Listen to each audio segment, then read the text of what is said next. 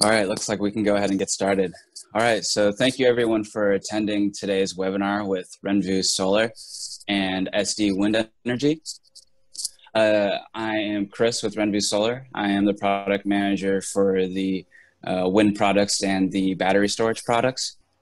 And then we also have Richard heading the technical side over at SD Wind, and he'll be doing the main part of the presentation today, and I'll be doing a couple of the first slides as Richard controls the slide deck. We can go ahead and go to the next slide.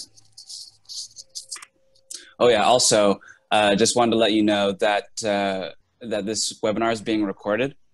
So the slides and the recording will be sent over to you if you'd like after. So Renvu was founded in 2012. We're headquartered in Mountain View, California. We have several fulfillment centers. So we have warehousing over in California, Texas, and New Jersey, and we ship internationally as well. And our sales team is comprised of all engineers, or we all have an engineering background. So if you ever need any technical support or technical advice, we're ready to help you. And you can go to the next slide. Yep. So some of the services we provide, these are some of them, but we're not limited to them, include on-site analysis, professional engineering services, including PE stamps, permitting plans, you name it, we can do it generally. We also have business credit terms. We also work with some companies who offer financing for businesses and homeowners. So if you need that, please feel free to let us know and we can get you set up with that or help you out with that. We also purchase some of your excess inventory if you ever have any that's unused. Just let us know and we can discuss you know, what you can get off your hands. And we also have the Megawatt Club, very popular among our installers. It entails free shipping for all your shipments for a full year. And this also includes wind materials as well. And we can go to the next slide. So including, adding to some of the services we have, we also have the solar kit guide, the battery upgrade guide, and some other calculators on our website, which allow the installer to design their own systems pretty easily without needing much background knowledge. And it's also generally pretty straightforward for homeowners as well. We also have a wind website now, which is very new. And then here we have our solar kit guide. This is just a quick look at what it looks like. You can see the bill of materials on the left. We can go to the next slide. And then we also have the battery backup guide and the battery upgrade guide. And so here you just see a little depiction of us asking about your load demand. And we can go to the next slide. And then this is our new wind website. So this is where you're going to find all of our wind products, wind specials. And then also you can just call our main number if you ever have any questions about our wind products. And we can go to the next slide. So we just rolled out a new program. If you'd like to become a Renvu approved SD wind installer, you can participate. Well, one of the requirements is to participate in the SD Wind Energy technical training. And then the other requirement is to install at least one SD wind turbine. And then from there, we can set up a special pricing agreement. And then also we'll be referring you leads that we get through our website. And that about wraps it up for us. And then Richard, I'll go ahead and hand it over to you. Okay, thanks Chris, and morning everyone. Just like to introduce the SD Wind product and the design of the turbine, which makes it quite unique.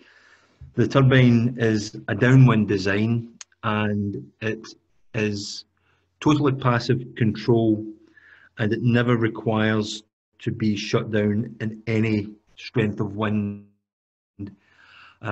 The turbine is designed and built in Scotland. We have taken the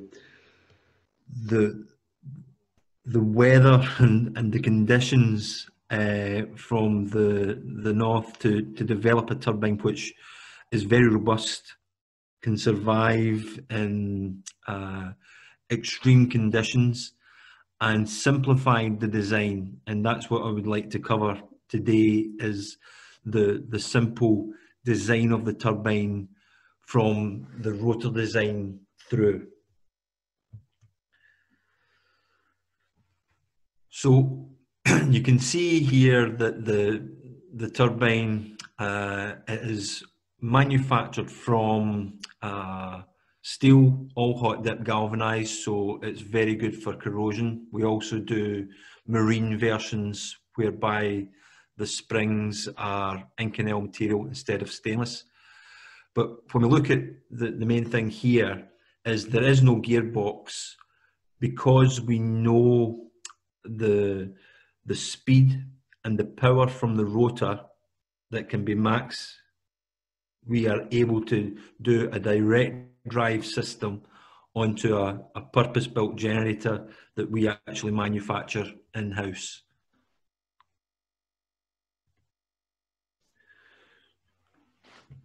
So the rotor design is, you can see the wind is actually coming onto the back of the blade across from the generator.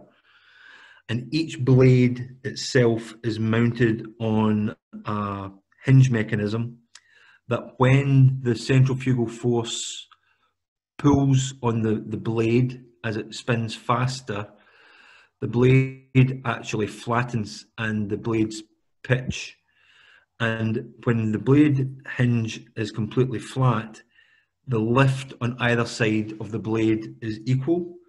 So that will be the maximum speed that the actual turbine can rotate at. Secondly, we have each blade mounted on a spring, and as the wind increases in force, that spring will stretch and the blades will cone, and the swept area of the turbine is then reduced. And you can see that in this slide here. The actual area taken that is capturing wind is reduced. So that means that we reduce the forces on the turbine also. So that lends itself that even in hurricanes, we have had recorded wind speeds well over 100 mile an hour. The turbine continues to perform right through. It doesn't turn out the wind, it stays in the wind, so that also helps with the gyroscopic forces on the bearings. We currently manufacture two models of turbine. One is a 3 kilowatt, one is a 6 kilowatt. So the SD3 wind turbine, rotor diameter is 3.9, just short of 4 meters diameter. We manufacture for a number of voltages. It can be either on grid or off grid, and can charge in the SD3 model 24 48 volt batteries, and the 300 volt is for the grid connect. Quite a low cut-in wind speed at 2.5 meters a second, and there is a number of tower heights there for the monopole, and later on in the presentation I'll cut to a video of a monopole being put together and raised, and a SD6 turbine being installed on it. But we also can provide lattice towers and some guide towers to greater heights, 80 foot up to 120 foot if required. SD6 turbine. Turbines are all designed exactly the same.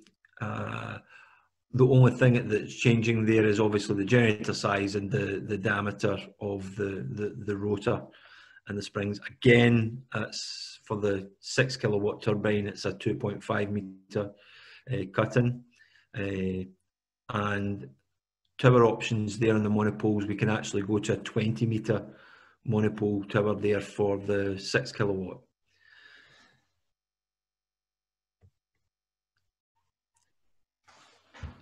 The next few slides are basically a model of the turbine, and I'm basically going to run through each component, and so that you have an understanding of how this turbine is designed, and then for the actual installation itself. So the turbine, all the turbines are obviously 3-bladed in a space frame with a permanent magnet generator. The covers themselves are polypropylene covers that are actually held on with cable ties, so that during maintenance periods, which is every 2 years for the turbine, it's a simple replacement of cable ties and very light covers to work with. So that's the actual space frame itself without the covers on, and the tower coming up through. And we can see there that there is no gearbox within there. Back cover there is what we call the nose cone, and that is basically on the, if I go back, the upwind side, so the wind is coming on, hence it's domed, and that helps with the aerodynamics of the wind cutting across there onto the blades. Main shaft, very simple, and it's keyed to drive the magnet plates, but fully it's SD50 steel, solid, and the welds, we have 2 different types of procedure. So we can manufacture the shaft to withstand minus 60 degrees C. So for very low temperatures, there's a specialised shaft that's actually put into the framework. There are only 3 self-aligning bearings on the turbine, 2 on the rotor shaft and 1 for the actual tower. The generator, it's a very robust generator in that we have a toroidal winding with a steel core to kill all and suppress all the eddy currents and losses within it. And on each side of that core, there are 2 magnet plates. Those are driven by the shaft, and we turn the magnets so that there is no brush gear or maintenance required within the generator itself.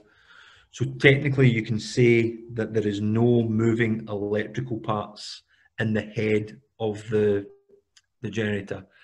Coupled with that, there is a slip ring for the down cable, but there is no electronics, there's no motor drives or anything in the head.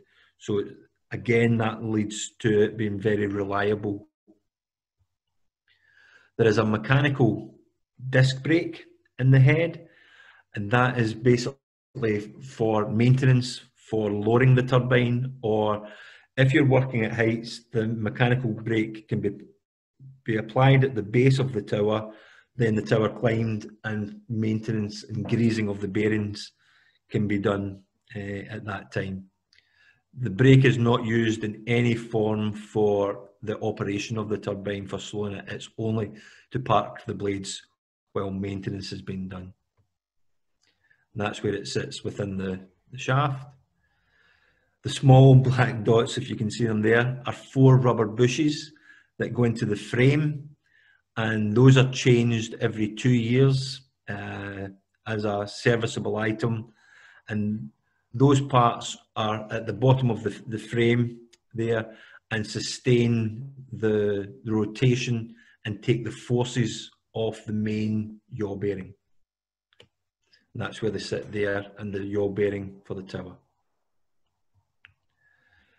Comes up through there, and everything rotates on that balance point on the tower. So what I would like to do just now is I'm going to skip out of this presentation, and I'll show you a tower build video, and then there will be the actual head. Each video is time-lapsed and lasts about 1 minute, guys.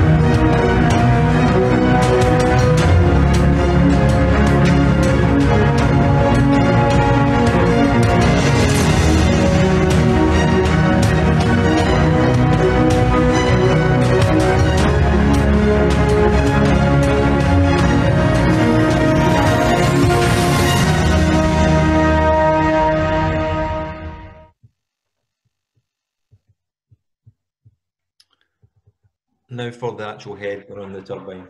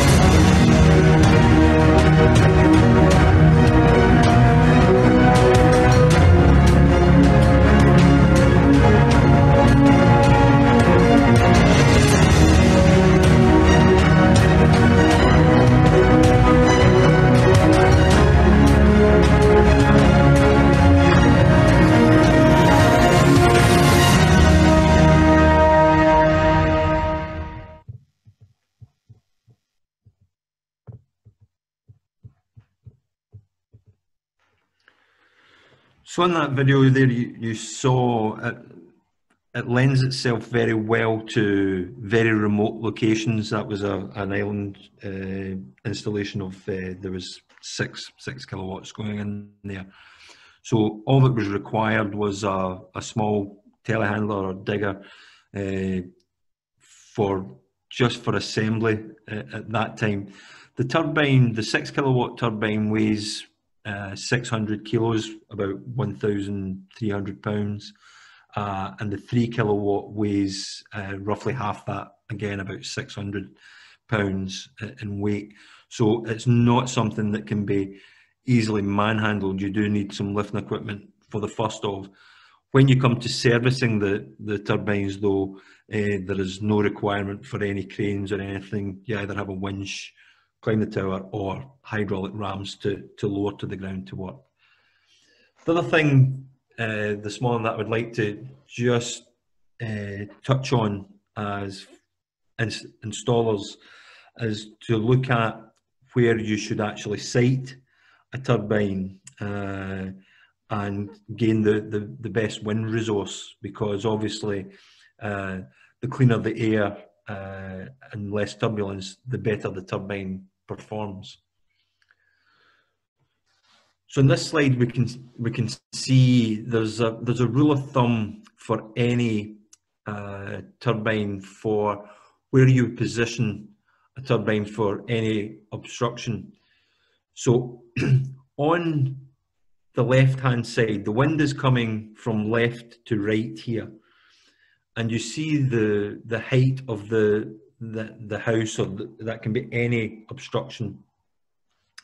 If you are on the prevailing wind side, the upwind side for ourselves, for our turbine, you would go twice the height distance. So if it was a 10-meter tall house, you'd be 20 meters to have clean air and no turbulence from that dwelling. If you're downwind of the prevailing, what you need to either have is twice the height, a 20-meter tower, if you're coming inside, or you need to be 20 times the height outwards for the best position. Now, that rule of thumb is something to bear in mind when you're actually looking at a site to where to put it. There's other things there, obviously, for cabling, and if there's utilities that have to be looked at. But the obvious thing is always to have an open perspective to the prevailing wind with no obstructions. The taller the tower, the better, and to minimise the turbulence. Our turbine, the SD turbine, lends itself well to turbulent sites because each blade works independently on the hinge and spring mechanism. So we can actually absorb some of the other turbulence. We find that we are asked to install our turbines in marine areas where there's cliffs for lighthouses and things where other turbines wouldn't survive. We find that we can take the vortexes from the cliffs. Obviously, if we can site further back, we will, but quite often space is minimalistic. So that's why we tend to find ourselves in these positions that we are being required by lighthouse boards to provide the wind element to their hybrid systems. So always try and determine the wind prevailing direction, and we can do that with we have and I'll mention it later, but we have a wind prospecting tool. So any coordinates, we offer a free service to actually do the wind rows and what the average wind speed is. Another thing there is the distance of the turbine, and we have calculators for you for off-grid where the current is higher, and for on-grid where the current is lower and we have a higher voltage, for sizing your cable. And we always have that it should not exceed 4% so that you do not lose power in the cable. So you can position the turbine into a clean area away from obstructions and then size the cable. And just it's a basic thing there, and it's a things trees grow, towers don't. Quite often a turbine, because we build the turbine, the lifespan of the turbine will be 20 years. When you first install a turbine, it might just be small saplings, but in 20 years time the trees have grown, and so you need to bear that in mind when you're actually siting the turbine. Over the year, wind speeds vary. They also vary year to year. So when we do your wind speed reading, it's an average over several years. So, and then we can calculate just how much power that you can expect from the turbine at any point in time. Over any locations on siting the turbine, it can vary. Even at 100 meters, it can vary. So there's guidelines there. But what we also offer as a service, if photographs are taken for the desktop survey, we can give you guidance to where best it would suit. Within the winter-summer ratio, that does vary. Obviously, if you're in the southern hemisphere, the summer you would tend to get a little bit more wind at that time. But what it lends itself well is with the turbine is with hybrid systems as well, where you incorporate solar and it complements the solar during the winter months when there isn't much sun. Just a small indication there when I'm talking about meters per second. I know that some people prefer the miles per hour and the different scales in knots. So that's just a little bit there, and when the slides are distributed to use, it will actually show what it actually means. And then on the Beaufort scale there for what the actual 1 to 10 ratios are and what the wind speeds actually come to. Another thing to look at is the growth there. So the prevailing wind is obviously coming from left to right there. It's distorted the tree growth. We wouldn't recommend anything below 5 meters a second wind speed. There are instances with larger rotors and things that can be done, but you won't get the optimum from the turbine. 5 to 7 meters a second average wind speed is absolutely adequate. It's what we publish the data at for the annual energy production. But on the anything above 7 meters a second becomes a very good wind regime where you will get a lot more power. Wind is a cube law, so if you double the wind speed, you get 8 times the power. So it only takes a small increase in the average wind speed that you'll find that your kilowatt hours that you're going to gain from the turbine is greatly increased. So what we can actually do as well is look at what the wind speed is, and then through the Rayleigh distribution, we can then gain what the annual energy production is, rather than just looking at what the wind speed is at any one time and taking the power. That's instantaneous. So you could have a wind speed one day at 11 meters a second, it produces 6 kilowatts, but then the other 364 days, it's only 5 meters a second, it's down. So this is a way that we can calculate what you can gain throughout the year in the average. So that helps with sizing batteries, and if you're off grid, or if you have an incentive, how much you would actually be offsetting your utility grid power. And that's just an example of the wind prospecting tool, and shows the report that you would get from ourselves with the average wind speed. In the middle there, you can see the wind rows, and as long as we get the longitude and latitude coordinates anywhere on the globe, we are able to perform that for you and give you an indication. There are a number of anemometers and things there, but when you look at for accurate data to do that, we've found that it's not worth spending the money on that when it's a small scale wind turbine. The prospecting tool gives a reliable enough indication that whether or not the site is good for wind. And that's just showing what the wind rows is from the way that is presented.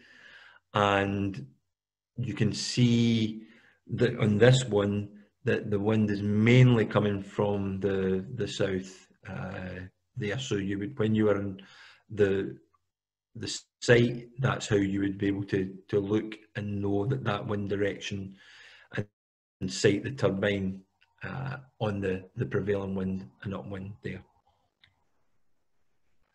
So quick summary on the siting of the turbines is that wind is highly variable. Where solar, it's very gradual. If there's clouds coming and things going, wind there's instantaneous gusts. So what you find with a turbine as well is you will have power can vary between, in a 6 kilowatt, you could be 2 kilowatts, and then in 10 seconds later you can be producing the 6 kilowatts. The electronics and the control take that and feed the batteries or into the utility, and they react fast enough. So that's something to bear in mind. And using the power curve, we can establish much better how much power, how much energy you're going to get from the turbine. And then we can look at payback, obviously periods, and also sizing the full system. Now this then couples in with solar for hybrid systems, and how that can be used for the battery sizing.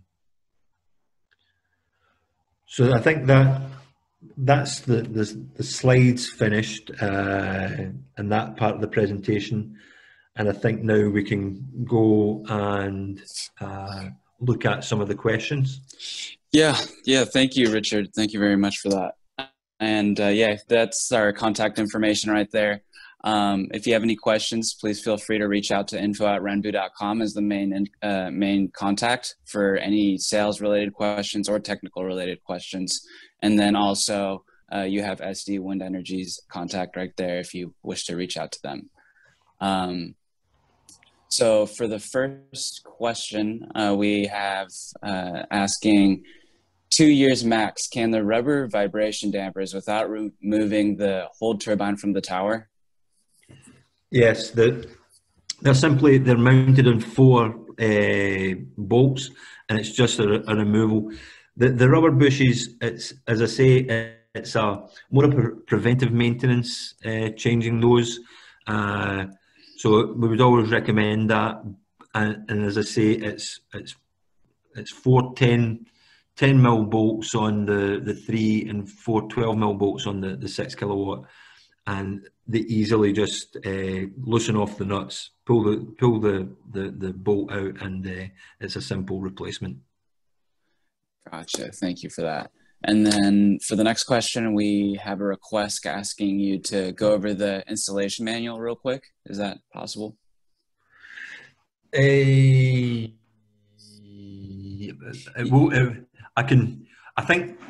think it would be best if we we can go on our website and download the manual. It's quite comprehensive. Sure. Yeah, you can download the manual, and then if there's any questions, fire us through an email or anything there.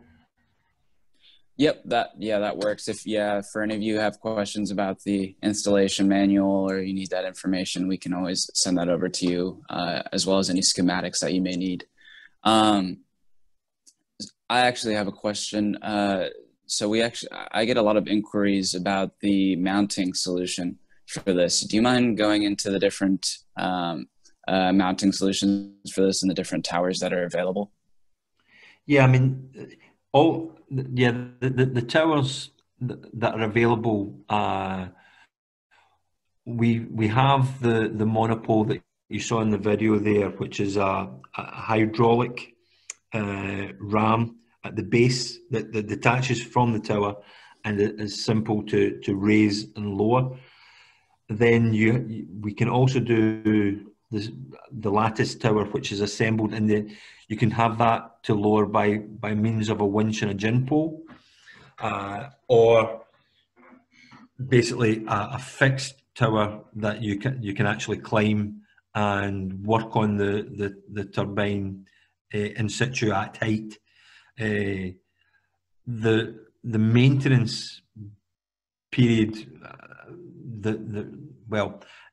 in the maintenance, all that's required is to grease the 2 bearings, visually inspect the blades, the springs, change the 4 rubber bushes, and that's the maintenance complete. So it's not, we say on a maintenance on a monopole tower to raise and lower. The raising and lowering actually takes just as much time as what the actual service requirement actually is. So we can go from 80 with the lattice towers, as I said, 80 foot to up to 120 foot, and on the 3 kilowatt we do quite a small tower, a 6, a 9, and a 15 meter, which is about 45 foot monopole ram tower, or we can actually have a gin pole tower. Great, thank you for that. Are the towers actually required to be? Do you need those exact towers to be installed with those turbines? No, we can actually install other towers. We do have a program that we're rolling out globally We've been doing it in the UK and in Asia just now for replacing other manufacturers that are no longer in business. Orphan turbines, I think we're now terming it. And as long as we can get the original specification, we can do the calculations on the tower, and we can manufacture. You've seen the tower mount getting put onto the tower. It's a smaller flange spigot, so we can actually mount that onto existing towers. We've recently just replaced a turbine in Nebraska using that method. Great. And is that with both the 3 kilowatt and the 6 kilowatt versions of the turbine? Okay, great. Yeah. All right. And then, so the next question is, what is the prospect of using SD wind turbines for telecommunication in Nigeria, and especially in Abuja? We have that is a good prospect. We have several telecoms systems already operating with the turbines. South America and Patagonia, there's a number of SD3s and 6 kilowatts. In Nigeria, we already have some turbines at the main airport in Nigeria, but also in Africa, in Nairobi and Saudi Aramco used the 6 kilowatt turbines on their radio stations on their pipelines. Great, thank you. Yeah, Kenneth, if you're interested in moving forward with any projects with SD Wind Energy, please feel free to reach out to us and we can discuss that project further. Next question is, how many man hours do you use as an estimate from opening the first box to complete installation? If you've got two technicians, we would say we always say the mechanical will be 1 day. And the electrical would be the next day, and that would include the actual commissioning. So we'd say 2 days on site from opening the crate to actually having the system commissioned.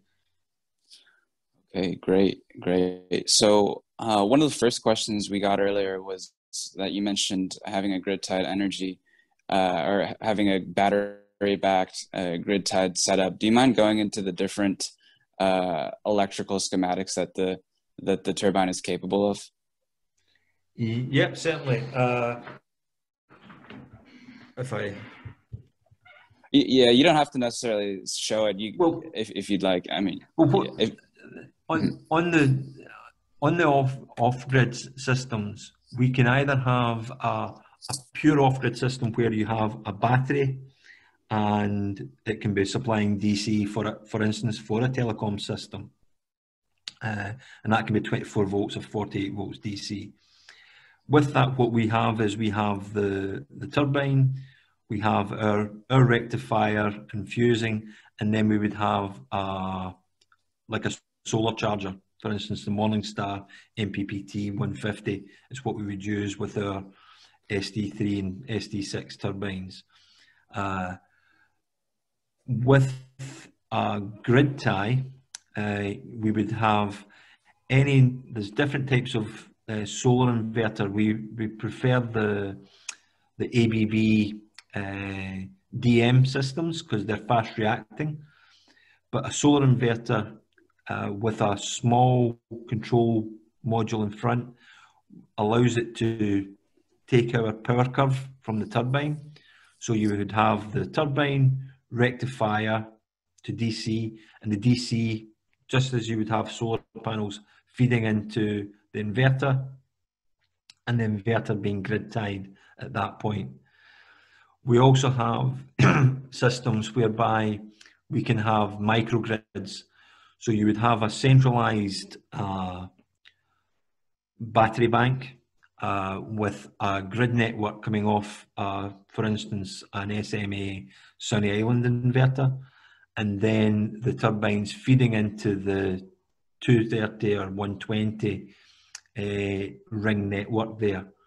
So there's any combination of off-grid, on-grid, microgrid we have the solutions, and this is something that we've been doing now for a number of years, especially the microgrids. Okay, great. Looks like we don't have any further questions thus far. I guess we can wait just a bit to see if there's any more questions. Otherwise, we can go ahead and wrap up.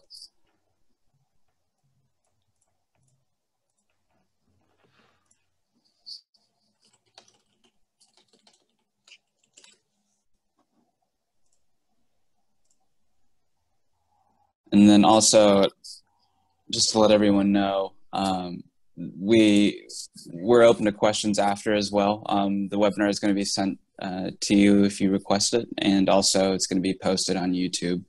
We're going to go ahead and wrap it up if there aren't any further questions. So thank you everyone for taking the time to watch the webinar and learn more about the turbine itself and the systems that it's compatible with. And thank you very much, Richard, for taking the time to explain to all our new customers for this product. No problem, thanks. And thanks everybody for joining the webinar. And if there is anything further, please don't hesitate to contact the guys at Renvu. You can go onto our website and download some more data there. And with the schematics, anything that you require, manuals, please don't hesitate to contact us and we can share that with you.